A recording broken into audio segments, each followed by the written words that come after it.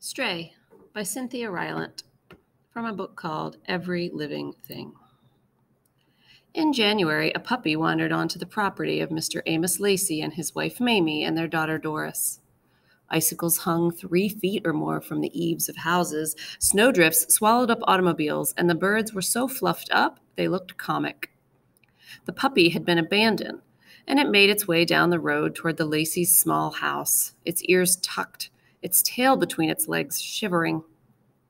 Doris, whose school had been called off because of the snow, was out shoveling the cinder block front steps when she spotted the pup on the road. She set down the shovel. "Hey, come on," she called. The puppy stopped in the road, wagging its tail timidly, trembling with shyness and cold. Doris trudged through the yard, went up the shoveled drive, and met the dog. "Come on, Pooch." "Where did that come from?" Mrs. Lacey asked as soon as Doris put the dog down in the kitchen. Mr. Lacey was at the table cleaning his fingernails with his pocket knife. The snow was keeping him from home from his job at the warehouse. "I don't know where it came from," he said mildly, "but I sure know where it's going." Doris hugged the puppy hard against her. She said nothing. Because the roads would be too bad for travel for many days, Mr. Lacey couldn't get out to take the puppy to the pound in the city right away. He agreed to let it sleep in the basement while Mrs. Lacey grudgingly let Doris feed it table scraps. The woman was sensitive about throwing out food. By the looks of it, Doris figured the puppy was about 6 months old and on its way to being a big dog. She thought it might have some shepherd in it. 4 days passed and the puppy did not complain. It never cried in the night or howled at the wind. It didn't tear up everything in the basement. It wouldn't even follow Doris up the basement steps unless it was invited. It was a good dog. Several times Doris had opened the door in the kitchen that led to the basement, and the puppy had been there, all stretched out on the top step. Doris knew it had wanted some company and that it had lain against the door, listening to the talk in the kitchen, smelling the food, being a part of things. It always wagged its tail, eyes all sleepy, when she found it there. Even after a week had gone by, Doris didn't name the dog.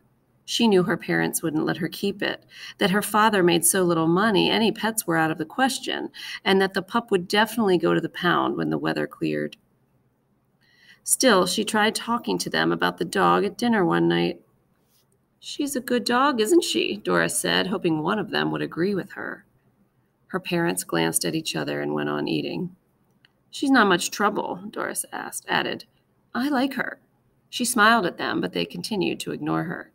"I figure she's real smart," Doris said to her mother. "I could teach her things."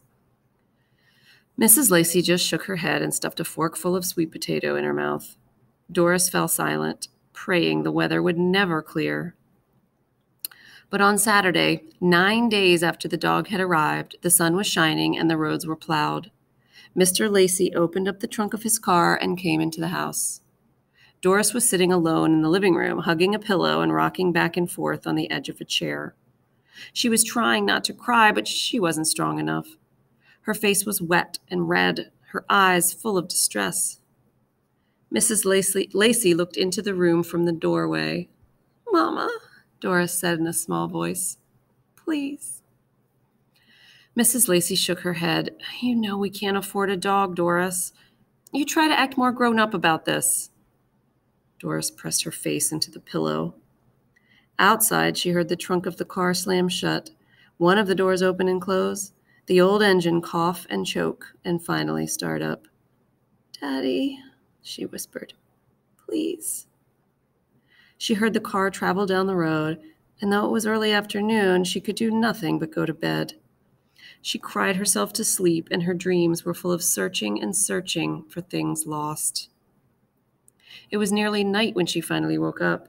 Lying there like stone, still exhausted, she wondered if she would ever in her life have anything. She stared at the wall for a while. But she started feeling hungry, and she knew she'd have to make herself get out of bed and eat some dinner. She wanted not to go to the kitchen past the basement door. She wanted not to face her parents. But she rose up heavily. Her parents were sitting at the table, dinner over, drinking coffee. They looked at her when she came in, but she kept her head down. No one spoke. Doris made herself a glass of powdered milk and drank it all down. Then she picked up a cold biscuit and started out of the room. "You better feed that mutt before it dies of starvation," Mr. Lacey said. Doris turned around. "What?" "I said you better feed your dog. I figure he's looking for you." Doris put her hand to her mouth. "You didn't take her?" she asked. "Oh, I took her all right," her father answered. "Worst looking place I've ever seen. 10 dogs to a cage. Smell was enough to knock you down. And they give an animal 6 days to live, then they kill it with some kind of shot." Doris stared at her father. "I wouldn't leave an ant in that place," he said. "So I brought the dog back." Mrs. Lacey was smiling at him and shaking her head as if she would never, ever understand him. Mr. Lacey sipped his coffee. "Well," he said, "are you going to feed it or not?" That's the end.